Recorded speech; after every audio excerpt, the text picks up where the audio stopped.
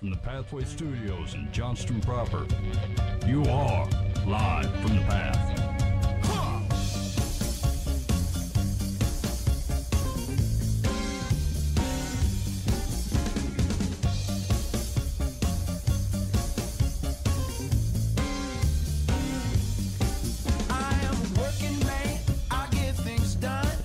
You're listening to Live from the Path. We're coming from the Pathway Studios here in Johnston proper.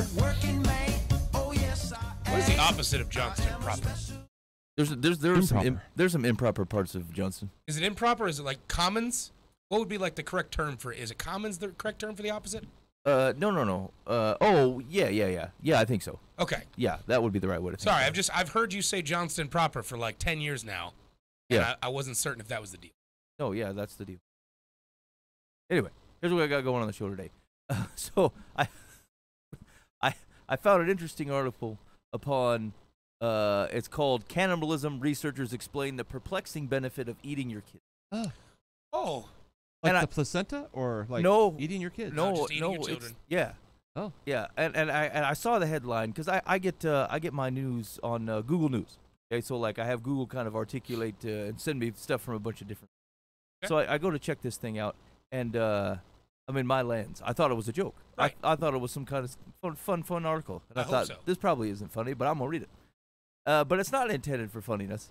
And we'll read it. I'm going to read it. I'm going to share this with y'all. I suppose I understand the concept of freedom of press, but I feel like that's just irresponsible.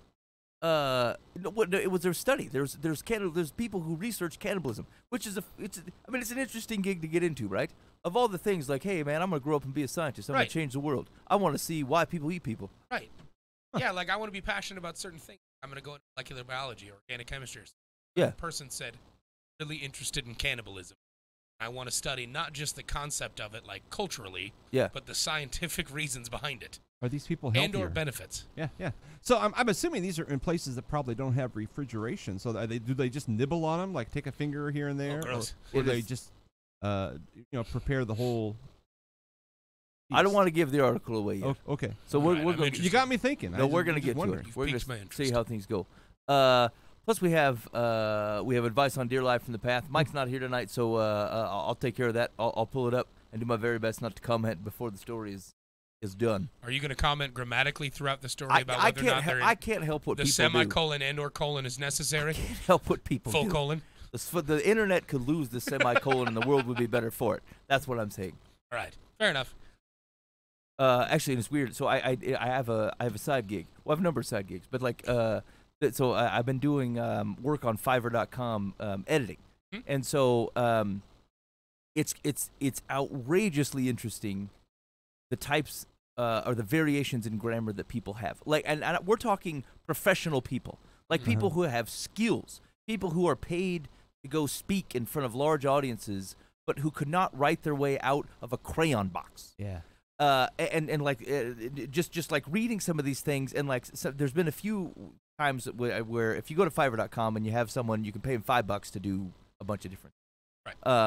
I'm actually at $20. I thought, like, I fired up for big. It's big. If I want to do the work, you're gonna pay me the big 20. Well, buddy. And so, but anyway, like, people will sign up for the deal, and like they give a description of themselves, and part of my requirements are, tell me what you're trying to accomplish with this kind of piece of writing, and like probably 3 times it's happened to me where the way that they explain themselves, like, it's intimidating, because I'm like, I don't know if I'm going to be able to help these people, right? And you want to be able to give somebody some value for their $20, but which is interesting when it comes to like editing work, because I don't want your work to be so bad that I have to spend a bunch of time to do it. Right. But like if it's really great, then I feel like they didn't get their $20. But it's worth it, frankly, just to know it looks good, right. It's worth it. Anyway, long story short, it's amazing to me.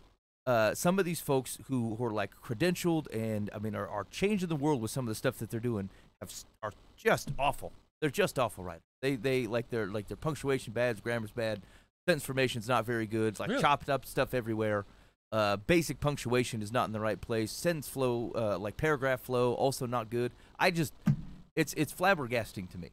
But I guess when you come to realize that, like, there's these things that we have tied together that they're just not necessarily tied together. Like people can have a great skill and they like a great public orator, but if you ask them to write write something down, a persuasive paragraph. They're just not they're not as good at it. They don't. That's not their medium.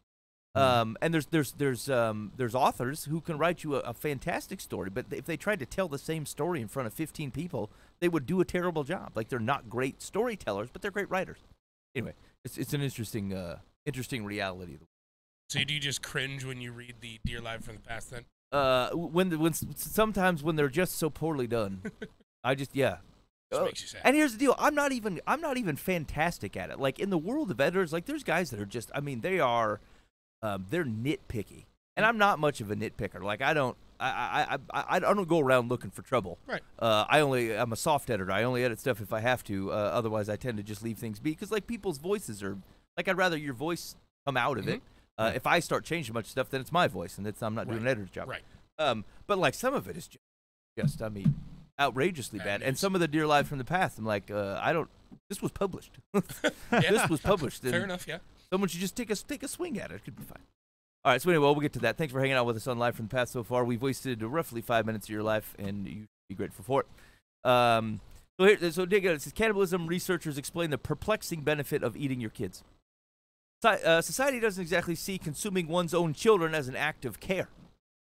When scientists first documented filial cannibalism, the killing and eating of one's own offspring, they were quick to label it a rare quirk of evolution. It was a tragic event that seemed maladaptive at best. I would agree. My first inclination of what I know of the theory of evolution would say things should survive, right, without being preempted by the parents. However, a study released Tuesday adds to a growing body of evidence, that shows the opposite. Eating kids isn't just natural; it's sometimes the considerate thing to do. Dan, I want you to watch the descriptions in this article for familiarity to pro-abortion arguments, because they're going to match them almost point for point. Similar things. Of course, it's less considerate when you're the one being eaten. Great. New paragraph. But scientists explain in Frontiers in Ecology and Evolution how they used a mathematical model to prove that in some cases, sacrificing a few children so many others can live underlies the argument that filial cannibalism is a form of parental care. Hope Klug, Ph.D., an associate professor at the University of Tennessee at Chattanooga, tells Inverse, which is where the article is from, that the team started this investigation by wondering why such a wide range of animals eat or abandon their young. This is a quote, from an evolutionary perspective, this is really perplexing because if you're always eating your babies, it's hard to imagine how a trait like filial cannibalism or abandonment could persist in a population. Klug says, we began to wonder if eating or getting rid of some young could help out remaining offspring, and that's essentially what we found. So let's just stop right there. Premise of the article is that there is a survival benefit for cannibalism from an animal perspective. Does that make sense, Booba? Yes. Yeah, and so, like, I think at its core, I get where the argument's going. Right. If you think of provision, like, hey, there's X amount of food to go around, if resources are finite. Yeah, and so you can either increase resources or reduce demand. Right. Those are the two things you can do. Right. And so, as opposed to hunting and gathering more, kill the number of people that need it. Are you 100% certain that this is not a gag? No, not a gag. That is based off of the fact that, like, an Avengers movie is coming out soon that has to do with the wake of Thanos destroying half the universe because resources are finite and to save the rest of us. I did not see the word Thanos in the article, but I could have missed it. Just checking. Okay. Is it possible this is about gerbils? Because gerbils will eat their young. Well, yeah, but that's the thing that they're saying. Like, other animals do this. Right. So it must be good. And there's a chance. Well, there's studies showing that it's actually possibly beneficial to the remainder. The human population. It's healthier to the gerbils if you get rid of 2 or 3 because there's only so much food in the tank. Yeah. From a natural selection standpoint, it makes plenty of sense. Resources are finite. Parents can only take care of so many. They may only have food for so many, and therefore, if they have too many, they need to get rid of them. And so, instead of just senselessly murdering them, eat them for sustenance. You know what's weird? Well, here, let's keep moving in there. Bears, dogs, and mice have. I mean, I don't know that you wouldn't call that senselessly murdering. No, what I mean from the perspective is like not utilizing them as a resource. Yeah, okay. That's what I mean. I understand. Not necessarily from the perspective of it's not a senseless kill, but from the perspective of it's going to benefit. Like, at least you're not going to waste it, like killing a bison. Exactly, yeah. You use every part of the animal rather than just killing it for sport. Yeah. Except for in this, it's Right. Okay, I'm with you. Bears, dogs, and mice have all been documented eating their young, and the same holds true for some birds and spiders. Filial cannibalism is especially witnessed in species that participate in communal egg laying, creatures like fish, insects, reptiles, and amphibians. In this study, Klug and her colleagues specifically focused on these egg-laying species. Communal egg laying, when multiple members of a species share a nesting region, comes with its pros and cons. The positive side, it makes it easier for animals to protect, clean, incubate, and feed eggs. The problem is that it also increases the chance of disease transmission and competition for food and oxygen. Scientists have previously hypothesized that eating offspring is an adaptation that improves the overall survival of offspring because it reduces density. What we were talking about, fewer kids mean a greater chance of more kids making it out alive. Right. Here the researchers tested this hypothesis with a mathematical model. The model introduced one animal with the mutation for filial we're going to call this parent cannibalism. No reason to keep saying filial. Into a population of generic egg-laying animals. Klug explains that parent cannibalism is thought to be a trait that is in part controlled by one or more genes. So it's gene-driven. Okay. Then they watched what happened. Previous models based on a similar design found that the gene for cannibalism spread throughout a population if it resulted in more calories for a parent. That's good news for a parent, but not exactly an argument for parental care. Now, here's what's difficult. Eating 5 children would produce more calories for the parent, right? So it can't just be, hey, this is more calories for me. It's not indiscriminate. It's not dogs, for example, more likely to eat their offspring than other food available. Mm-hmm. That's not what it is. And so, like the basic result to say, hey, it results in more calories for the parent. Seems like a weird way to talk about the end results. Yeah, agreed. It doesn't seem like it's survival based. Like that would be the argument for a caloric diet. Like it's heavy dense in calories, therefore I can survive longer. I have more energy. Versus eating something else. Yeah. Okay. Now here's the kicker. What's different about this study? Said that's good news for a parent, but not exactly an argument for parental care. What's different about this study is that they found parent cannibalism served the surviving offspring. More eggs resulted in more cannibalism, which in turn resulted in increased fitness. The children born from the cannibalistic parents were able to outcompete and replace the generic population. So the broad argument is that if the broad the stasis of the community is a level of performance, let's call it A. Yep. If you're a cannibalistic parent, you are more likely then to produce offspring that are A+, that perform above the stasis of the community. Did they find any reason for that data? Let's say. Klug says this result was a surprise. They didn't anticipate the parent cannibalism would improve the survival of the remaining offspring. Right. Now, I don't know that should be a surprise if the entire group of kids or offspring were going to be malnourished. Then I suppose by eliminating the right, exactly, finite resources. Yeah, that's right. But it can't be just because it's the parent eating.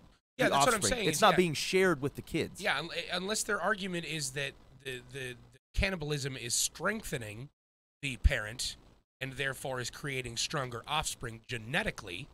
There's really no draw for that. There's no link there. Right. That I'm seeing. And so that would be the only way that I could see that argument playing itself out in any way.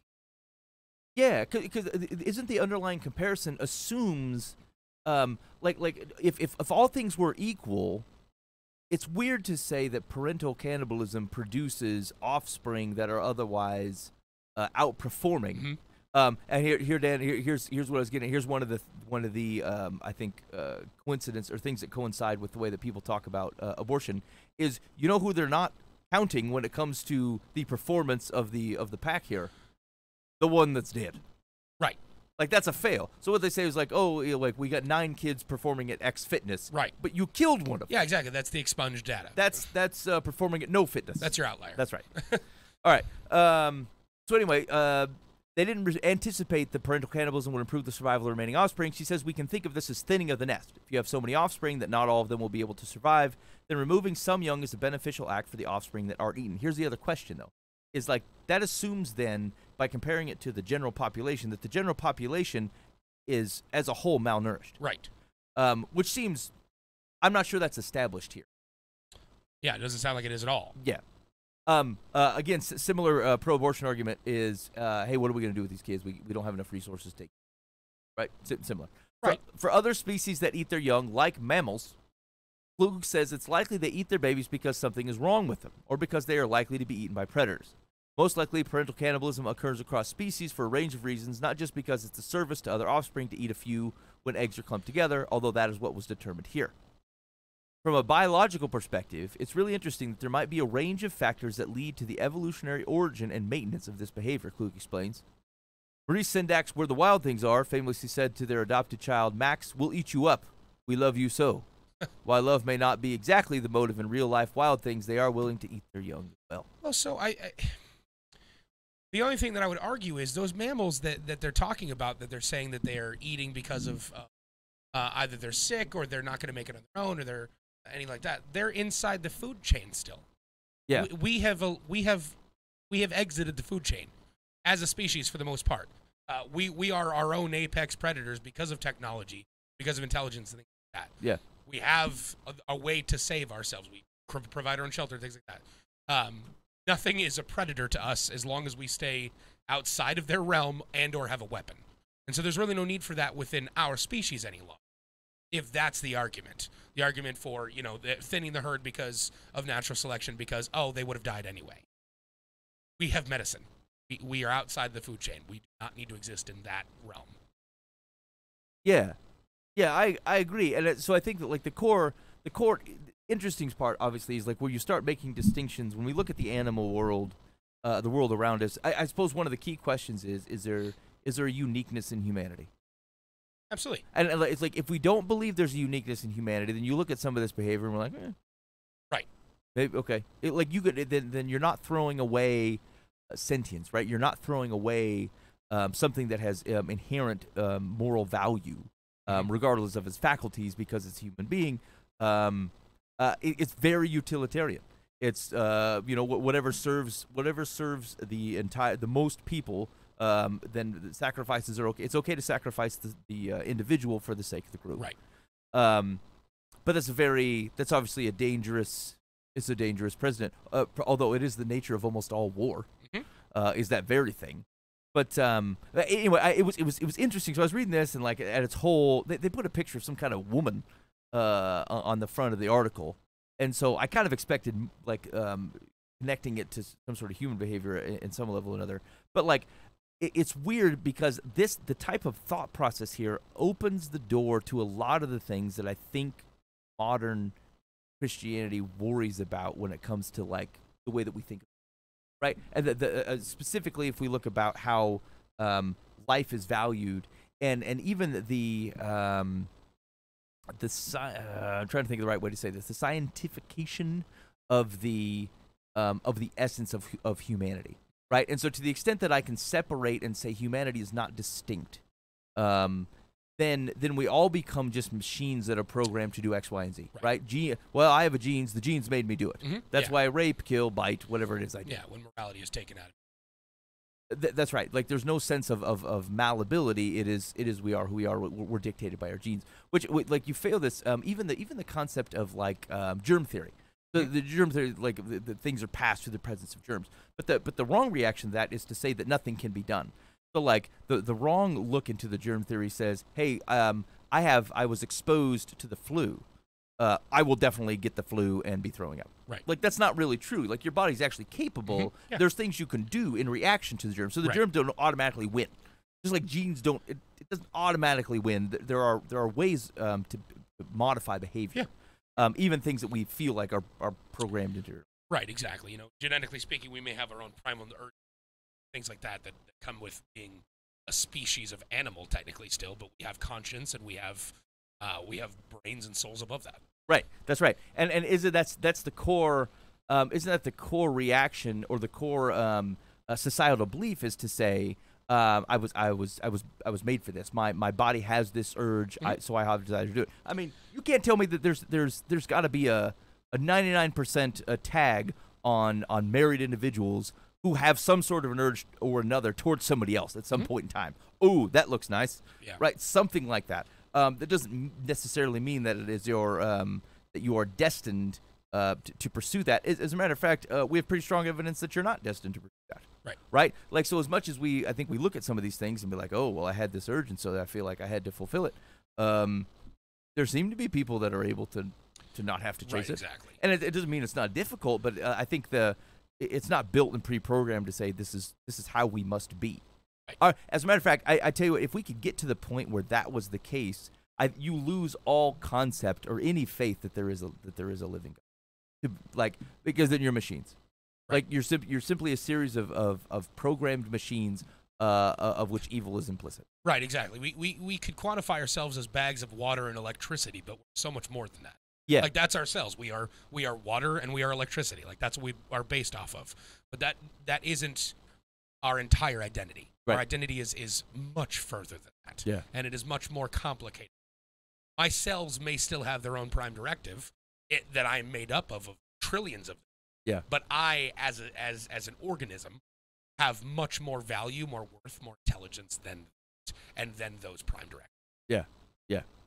So I think that maybe one of my takeaways after reading this is one, I be careful. Like, this is it's legit science, but like what we see, what is demonstrated in the world and studied by humanity and found to be or is observable, it does not always have the same relevant applications, right? So like as you go through and you're as you engage in what people say, there was a new study that X, Y, and Z. Total cool thing to engage in is great. What did they observe? Right. What were the facts? What did we find out? Great. How that gets applied needs a much broader focus. Right. Exactly. Like, you gotta be super careful that, like, because you strip this of our sense of morality, value and worth of humanity, you've straight up started to justify, I just don't think that enough are going to be resources around, and frankly, I want my other kids to perform well. Right, exactly. And so let's kill Junior. Yeah, you're justifying murder without conscience. You're justifying murder. Yeah. Well, under the guise that you are, it's best for everyone. Right. Exactly. Yeah. Tricky. I guess that was the second thing that struck me, is that, like, so much of this is of these basic questions, or the way to look at the world, comes up in not only how we talk about choices around abortion, but even how we understand our own behavior in light of kind of an intrinsic moral, or like what we are going to do or not do as human beings, as if we do not have any ability to exert some level of control over ourselves. Anyway, cannibalism. You're welcome. You want to read more on that? Go ahead. It's inverse.com. Just do a search for cannibalism. There's not multiple. I do not want to articles. read any more about that. Yeah, no, it's enough, right? It's just not. I'm not even hungry now. I'm just wondering I'm still wondering what the motive was behind the research. Like, that's what I'm confused about. I'm not asking to re-delve into it. I'm just saying, like, that's just an interesting thing that someone decided that we're going to run a mathematical simulation based off of genetics of whether or not filial cannibalism will be. Yeah, so check this out. So here's the abstract. Maybe this will help. Parental care is a key life history trait that increases offspring fitness. When one thinks of parental care, nurturing behaviors such as guarding, provisioning, and grooming typically come to mind. However, such conventional forms of care often co-occur with offspring abandonment or filial cannibalism. Offspring abandonment and filial cannibalism are typically viewed as evolutionary conundrums that are contradictory to parental care. Here we hypothesize that when offspring survival is density dependent, right, offspring abandonment and filial cannibalism can themselves function as forms of parental care for the remaining offspring. Gotcha, okay. We use a mathematical model to test this hypothesis. Our results suggest that the offspring abandonment and parental cannibalism can function as forms of parental care for everyone except for the dead thing. Right. Yeah. Which we are not quantifying it. Yeah, again, like that's it does not have value in this thing. I can easily do that. Like, you can. As a matter of fact, that's when a lot of popular data to try to convince people to think one way or another comes from that, right? If you can just discard the thing that you don't like. Oh, absolutely. It's outliers. Yeah, like it's totally cool. Look at all these people we're helping. By the way, we're crushing this guy. Right, exactly. Anytime that I want to show you data, don't worry about the thing that completely goes against what I'm trying to prove you right now. Yeah, right. I'm going to wipe that one. That's an outlier. Yeah. Yeah. Hey, now here's the thing. There's a difference. What's interesting is, now think of this comparison coming out of Easter. This is the very concept of which Jesus functions under, except for his is out of intentional sacrifice. Right? There's a difference between saying, let's wait, who made the argument? Who made the biblical argument that it was the high priest, right? It's better that one guy should die than everybody else. He's making the cannibalism argument. It's better that we should just, like, let Rome kill Jesus, lest we bring all the trouble upon ourselves. Yeah. Very utilitarian, right? funny enough, Jesus looks at that similar bargain and he goes, yeah, you know what? Kill me, save a lot of people. Sounds like a good plan. Yeah, exactly. Let's do Except for he's in on it. Right. Yeah, exactly. We didn't just choose it for him. And so it's interesting because if you strip the context away and just said, look, it's okay that one person dies for the benefit of hundreds or thousands or tens of thousands. You're like, well, yeah, that seems like a worthy sacrifice. Would you do it? Sure. They're like, yeah, I feel like I would do that. But then if I say, oh, by the way, we're not giving you the choice. It's Hunger Games, like it's stew. Right. Like, you know what? Someone has to die. We choose Stu. And then you're like, well, that's not fair to Stu because Stu didn't volunteer. Like, it's interesting. The same act. It's a result. It's a motivation result. And you know who didn't have a choice? The kid that got eaten by his dog friend. Right. Okay. Anyway, there's a lot baked into that cannibalism article that I wasn't expecting. Yeah. From a societal perspective. Good luck. Okay, good. There was one other article. Hold on. Let's see if I can find it. Have anything to do with filial cannibalism? No, this was it. That was it. What about filial piety? Talking about Buddhism? Sounds like fun. No articles. Nope. Dang. Nope. No Buddhist articles? Nope. Gone. Yeah, they don't. No. Nope. Gone completely. Hey, actually, interesting story over the weekend. All right, let's hear it. So I do a house church. And so of like Easter weekend's big, right? Like people show up to church, and it's a time when when they normally don't show up to church, they might show up on Easter, right? So you prepare for this kind of thing. House church on an average Sunday, there's literally no chance that someone's just going to show up to a random house and go, "Hey, there's a church going on here. There's something going on We there." thought we might join, right? And so feel the presence of the Lord. That doesn't change on Easter. Hey, that'd be kind of cool though. It would be cool. So that doesn't particularly change on Easter, right? Because still. People were generally going to whatever they're going to do. And so we happen to have, we had church at, we rotate houses. And so we went to, at a person's house this weekend. And it's like the first or second time we've been there. And their house is just a little small. Like it's hard to fit, 45 people in a living room. Right. In a small house. And so we said, hey, it's pretty nice outside. We're going to go ahead and do it outside. And so we went outside, set up in there under the carport.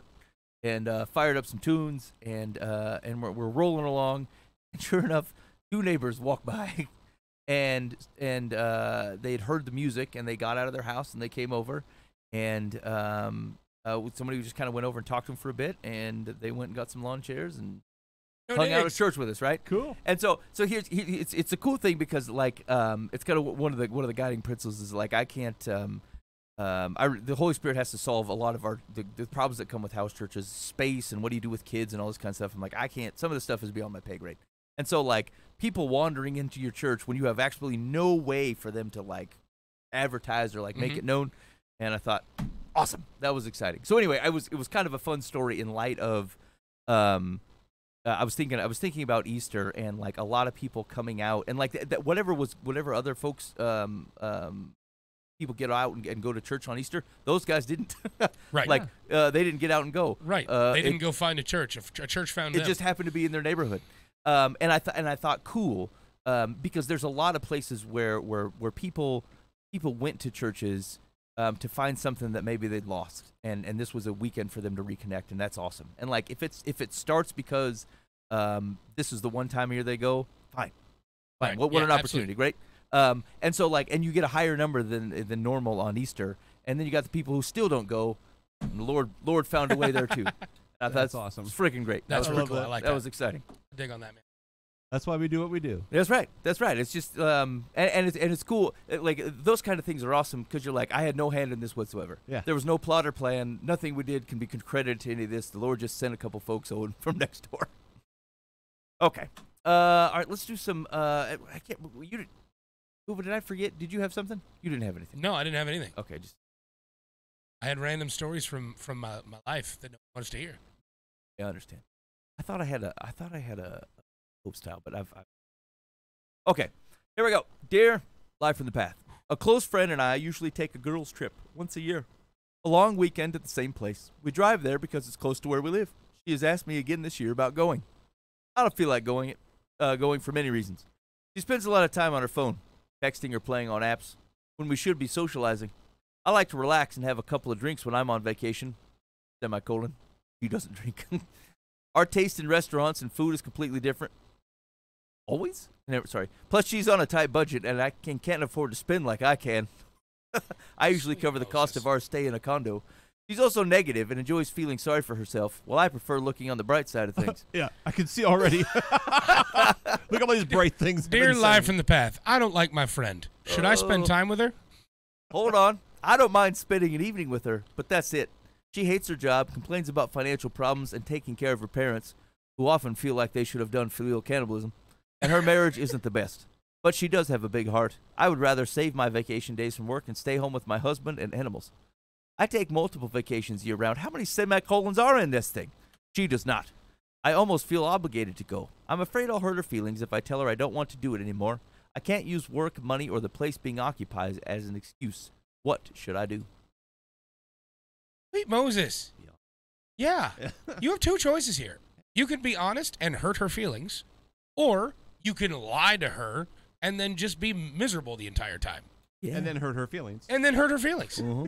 Yeah, like maybe you shouldn't have let 11 things that you can't stand about your best friend now build up into this, oh crap, now I got to go on a vacation with her. Maybe you can talk to her like a human being. I don't empathize with these kind of situations. We've been hearing this kind of stuff for years. Yeah. And it kills me how people just don't understand just general human interaction. How about cut the time in half? Right. She just likes her say, a little hey, bit. instead of going on this long trip, let's just go to this place for a day. Yeah. Yeah. Let's take a daycation. That's all I want to do. Yeah. Yeah. I would like to spend the remainder of my vacation with my husband and family, That's but I fair. still want to spend the time with you. So let's just go for a day.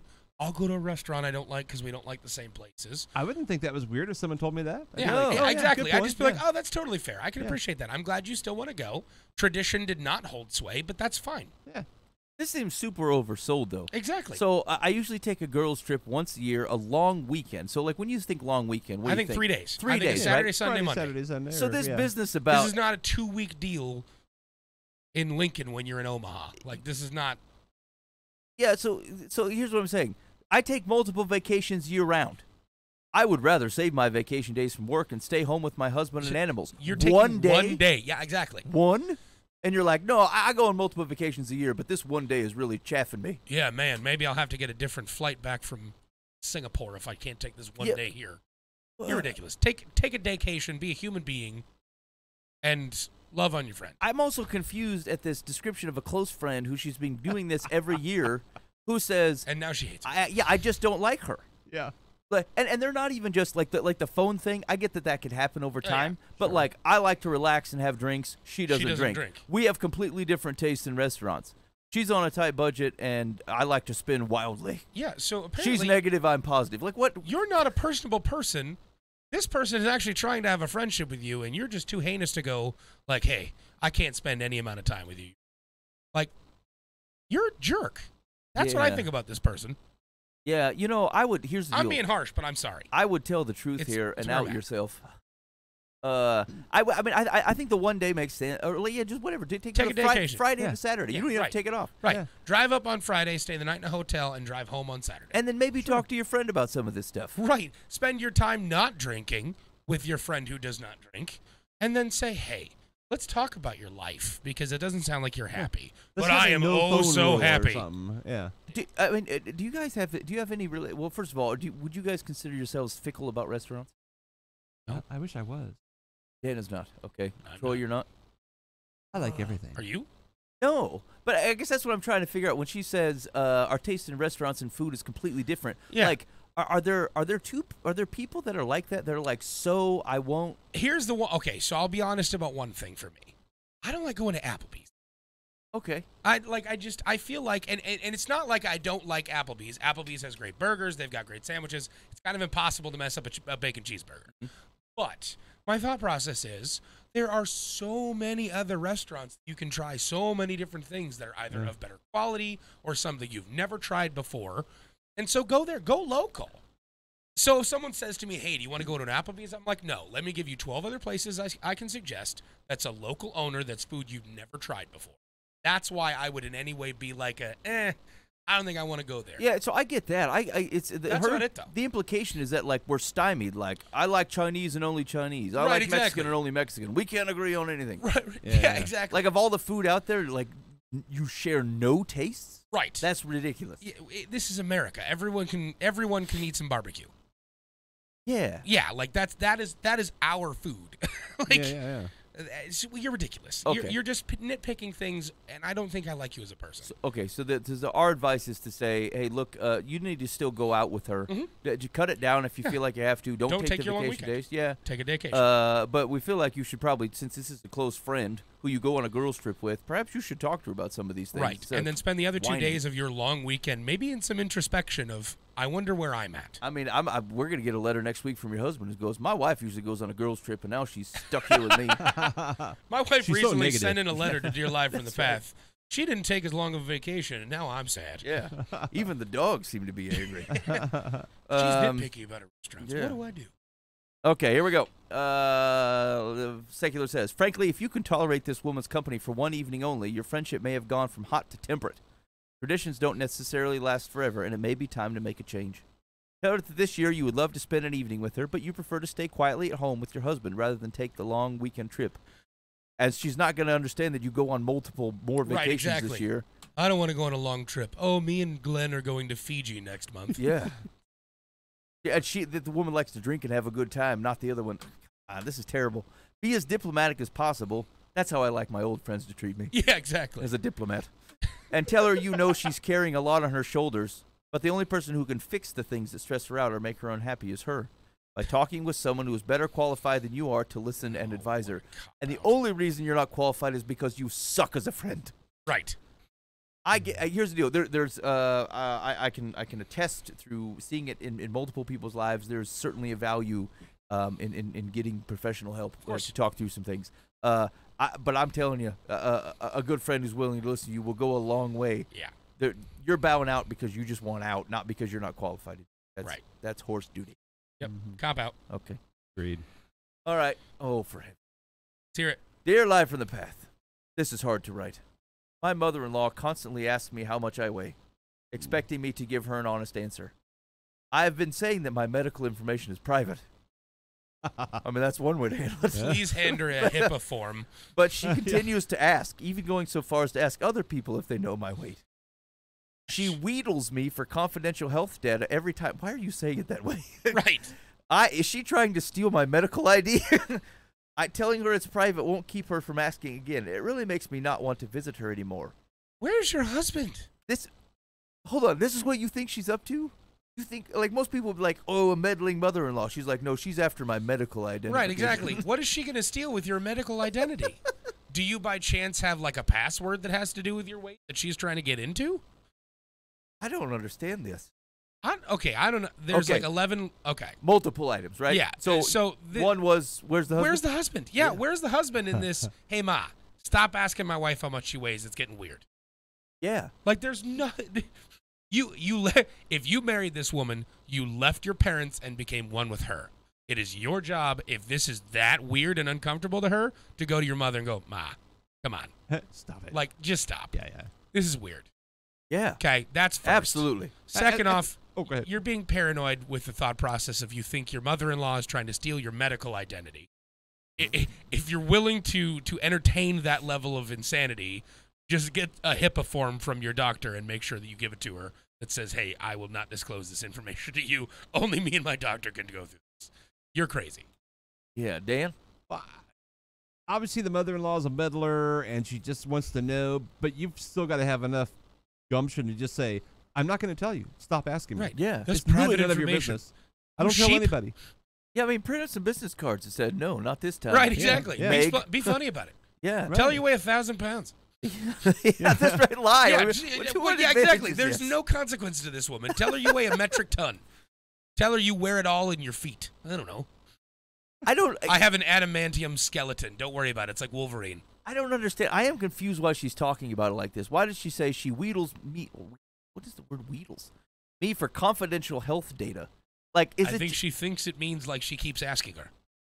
I mean, who refers to their weight as confidential health data? Like, I get it, Yeah. but like when I say confidential health data, I mean like, hey man, do you have an STD? Right, exactly. Did you test positive for HIV? That is confidential. Yeah, not I weigh 245 or 325. Yeah, like if you have a cast on your arm, It is not confidential medical information that your arm is broken. I see a boil on your lip. Yeah, What you been exactly. doing? Right, exactly. My eyes are green. That is confidential medical information. No, you weigh 350 pounds. That is confidential medical information. I'm thinking she's sensitive. She must weigh more than she feels comfortable talking about. Which is understandable. When people ask me my weight, like I give a ballpark, but that's... Do you ever like, why would you ask that? Right, like I have plenty, believe it or not, okay, I'm a big guy. A lot of people will come up to me and be like, man, how much do you weigh? And I'm like, wow, I'm glad I'm your Guinness World Book of Records. Let's talk about this. It's an inexorbitant amount. Yes, I'm a sideshow walking around. Enjoy your life. You get to go, how much is the real number? Like, nah, dude, leave me alone. You're ridiculous. But yeah, grow a pair, look at him and be like, no, Ma, I'm not telling you this. You're being weird. Get out of my face. Yeah. Okay. And then tell your husband to... I'm sorry, I'm not happy with the husband in this. That's weird. Now, would you be willing to draw? What's the hard line on the ma here? Like, you tolerate it, but just give her snippy responses? Yes. Yeah. Here's the deal. This is not so consequential, or it should not be so consequential that like you stop seeing your mom. Yeah. Like that seems ridiculous to me. It's an annoyance. I'm sure that nobody loves their in-laws till the end of the earth for every single little things. There's always little things. It's always going to happen. It's like, my father-in-law does this one thing, whatever. You don't stop talking to the guy because of that. Yeah. Like, you go to Easter, she snips at you a little bit, goes, how much do you weigh now? Blah, blah, blah, blah, blah. And then you just go, oh, these deviled eggs are delicious. I bet they're putting a little bit more pounds on, and walk away. Yeah. Two more now. Great dinner. Yeah, exactly. I'm guessing about 3 ounces more than I did 2 minutes ago, and then eat your deviled egg. Be funny about it. Yeah, and then light up a joint. What? And then she say, why are you smoking marijuana in here? It's like, don't ask me for my private medical information. It has to do with my weight. I got my glaucoma. Don't worry about it. That's right. The condition. Yeah, that'd be a terrible situation. All right, here we go. Secular says, neither of us knows the intent behind your mother-in-law's persistence. She may think you are too thin or overweight and be trying to open an unwelcome conversation on the subject. You asked me for ideas, and I do have several. 1, turn the tables and ask her. Although, why do you keep asking me that? It's making me uncomfortable. Oh, I thought she was going to ask, what do you weigh? Yeah, that's what I thought too. That's not turning the tables. No, that's changing the subject. Yeah. How much do you weigh? Oh, yeah, Phyllis, how much do you weigh? Yeah. Okay. Weird. 2, say, my weight is my business, not yours. Are you putting that weird Aunt Jemima inflection on that? Or no, they've written it in such a way that it's clear that that's what they're intending. Okay, got it. Well, how else would you say it? I don't know. It just seemed weird that was the specific voice you chose. Wait, it's my business. Yours. Maybe we need to keep going. Yours. Okay.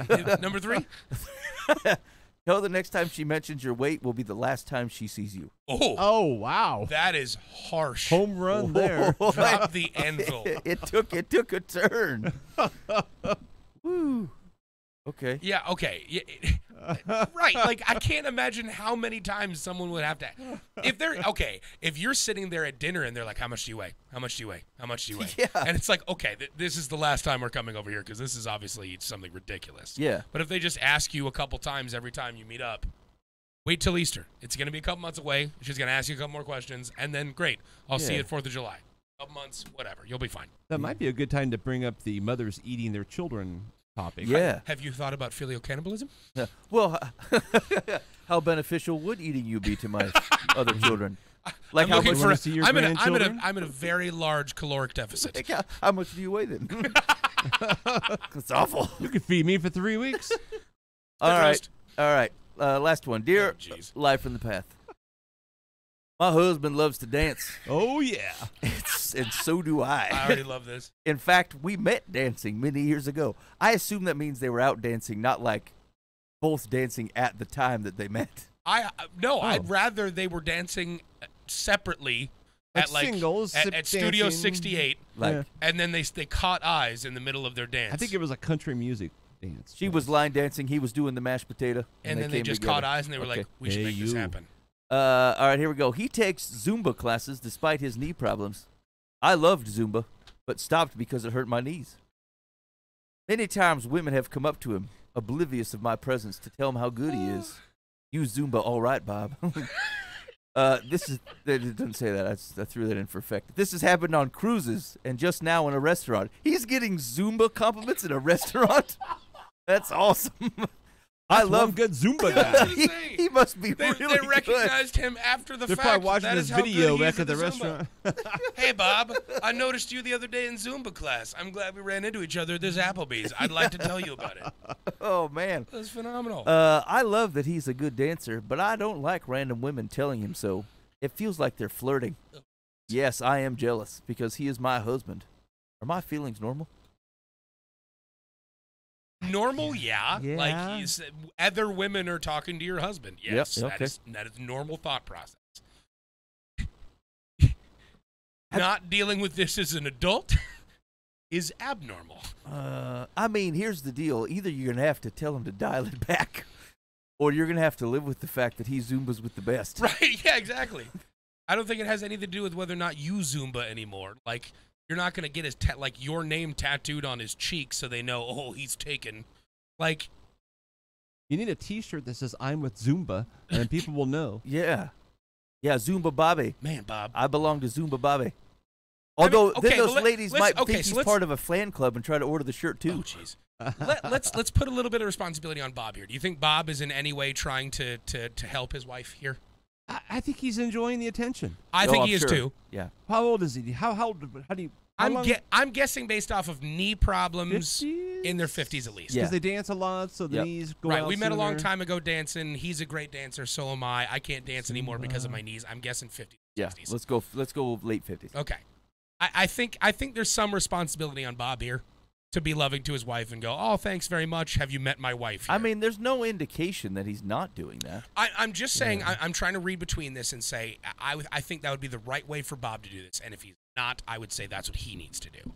You know, there's nothing wrong. He is not doing anything inherently wrong by getting the attention. That is not the problem. That is not his fault. But if he's not doing anything to try and accommodate his wife's feelings in that situation, then She's he obviously is at fault. threatened. Right, exactly. Yeah. I mean, even He as needs to simple honor as, that. oh, hey, I really appreciate that. Have you met my wife, Laverne? I'm sure she would not be commenting on to us You right think now. I'm a good Zumba? Look at her. Oh, yeah. We Yeah. met dancing 30 years ago. Ha, ha, ha. Happy marriage. Yeah. Like, I'm sure even that small move would make your wife feel so much better, and she wouldn't feel the need to write us about this issue. Yeah. I would say that, like, if her description, if I take it at face value, and she says, "I don't like random women telling him so," you're gonna have to let that go. Agreed. Nothing can stop random people. Like, the very nature of random means you have no control over it. Yeah, I'm if still there's stuck there's on that though. Random. Where is he Zumba-ing? I don't know. that I'm days guessing the later at community center, restaurant. and these are other 50-year-old women. The YMCA. I don't Zumba see a bunch of other class. 20-year-olds walking up to the 50-year-old guy. Maybe that's it, though. Could be like, Maybe oh, it's that's so it's cool. adorable. Yeah, exactly. It's endearing. This old guy is zooming with us, and we're 30 years, his junior. I mean, there's no reason Hey. to be jealous of that. Right, agreed. And that's why I would say she's off a little. Maybe she needs to realize that Bob isn't showing any signs of cheating. Bob isn't doing anything inherently wrong by enjoying things that he wants to do. I mean, unless he's soaking it. I mean, we feel like he's. Yeah. That's what I'm saying. If there's any responsibility on Bob, Bob needs to make sure that he's doing the right thing by his wife. But at the same point in time, he is not inherently doing anything wrong by getting the attention and by enjoying things that he enjoys. Let's be honest. His knees are going out. It's a part-time situation. I was going to Yeah. say, also, is there a possibility that there's a bit of jealousy from her because she can't do it anymore? Yeah, I mean, that's got to make her feel bad. Yeah, I mean, as a matter of fact, I would almost guarantee that, because otherwise she doesn't have any reason to say he takes Zumba classes despite his knee problems. Yeah. I loved Zumba, but stopped because it hurts my knees. It almost sounds like she wanted him to stop. yeah. Right. Because and she stopped. she's hurt because he keeps going Yeah. and she can't. Because it used to be people came up and talked to them about doing the tango. Yeah. Right, yeah, I'm sure But they now did it's it just him together, doing and now Zumba. he's just getting it. Yeah. I'm certain that I think she's jealous for multiple reasons. Yeah. So So it's real. It's not crazy. It's just he's Orient pull yourself it in a correctly. little bit. Yeah, I mean, I mean, if you could give advice to old Bobby here, I'd say, hey, do the ballroom dancing. Something's a little bit less Yeah, on the right. hard on the knees. love Oh, on your yeah. wife and do something Take simple. her out. Yeah. rented tux. Yeah. Do the Oh, ballroom. I bet she would go. I'm sure she Some would love that. flowers. Bob, we haven't danced like this in years. Yeah. Yeah. Come and on, then Bob. and maybe go to a restaurant where you're not going to meet anybody. Right, exactly. Go to Rent- the senior living club. Rent the place out or something. Okay. If you got the money for Zoom. So at her your age. core question was, are my feelings normal? Yeah. To an extent, yes. To an extent, yes. You're human. Feelings are normal. You're seeing your husband getting attention that you're not getting, and it's obviously directly in front of you. Yes, those are normal. I think half the discipline as humans is we have all kinds of feelings that are normal that Yeah. we have to keep in check. Yeah. Right. You have to continually discipline ourselves. They are normalized. You're not crazy. You're not wrong. You do have some work on your part, admittedly, but it's not because you're irrational. I think I've had a conversation with my children 1,000 times. Mm-hmm. Hey, what you're feeling is normal, but. Yeah, exactly. Yeah. It's normal to feel that way, but that doesn't mean that you don't have work to do. Yeah, right. Right, and it doesn't mean that it's informed, right? Like your feelings are often not informed. Yeah, exactly. Emotions are in and of themselves irrational most of the time. Yeah. So like, are my feelings normal? Yes, they are. Are they rightly informed in the context of your relationship with Bobby and how he's reacting and his follow up to those types of things? Probably not. Yeah, probably not. Okay. And in the honesty of the situation, to go a little deeper, make certain that you're not harboring this anger towards the guy, and that it actually turns into you accusing him of doing things he's obviously not. Yeah. That is one thing I would warn for. Yeah, and if you're falling down this hole and this rabbit hole of, I can't do this anymore. There's obviously some jealousy of the fact that you're not anymore and he is. You could be developing the thought process of jealousy towards these other women because of that.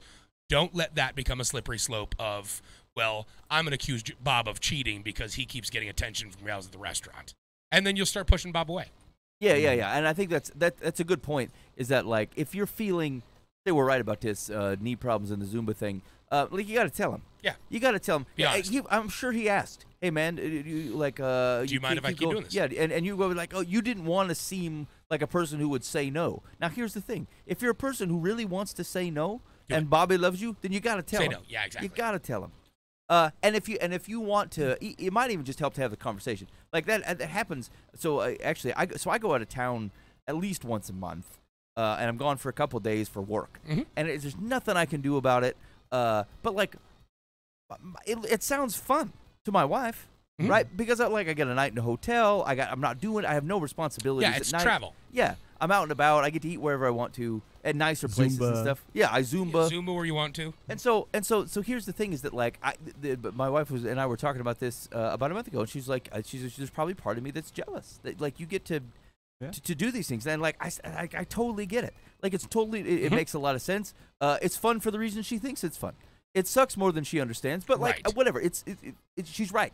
And the truth is that, like, we're in a better place even for her just having said that. Even if I can't do anything about it. And there's not much I can change, and I don't even know that he has to give up the Zumba classes. But if that's how she's feeling, like, you got to just it's tell acknowledgement him. of the feelings. Yeah, Tell exactly. him, It's empathy for having the conversation. Zumba is a dance exercise, right? Yeah. Yeah, that's what I was thinking. I mean, dancing in itself is a flirtation. I mean, so that's why she's going there. Yeah, it's true. I don't dance. At least the way I dance. It's not fair. Yeah, that's why I agree, Dan. Yeah. Me and Dan go out on the town. We go. It's crazy. That's why we don't go out. I dance like a manatee that's trying to get sea lettuce off the floor. That's a flirtation. To other manatees? Yeah. It's attracting somebody. See that sea cow over there? Yeah, buddy. All right, here we go. Secular says, as long as your husband acts appropriately in accepting the compliments, you may be overreacting. Instead of feeling jealousy, why are you not feeling a twinge of pride in his accomplishment? Your feelings are normal for someone who is insecure. Bam! Oh, man. Come on, Yeah. Secular. Drop a hammer like that. It's unnecessary. You're obviously insecure, so I'm going to make you feel better by calling it out. Yeah, your feelings are normal for a pathetic biddy. Why don't you go do the thigh master? That's all you got. If you accept that you can't stop people from complimenting your husband and that giving him a verbal gold star isn't necessarily flirting, you will both be better off. She is not having it. Secular is not having it. Not today. That was Dear Life from the Path. Hey, agree, disagree with the bias? Give us a call or shoot us a text on the complaint line, 515-517-0085. Here's the deal. No one complains on the complaint line. I assume the show is going well and nothing changes. That sounds great. And so if you're the person who broke their knee on the sidelines and really thinks the show is terrible, you got to tell us, right, man. We have to know so we can improve. We cannot do anything about this. 515-517-0085. Anyway, thanks for hanging out with us. And we will see you hopefully next week. In the meantime, be faithful in the means. God will handle the ends. Thanks for listening to Live from the Path.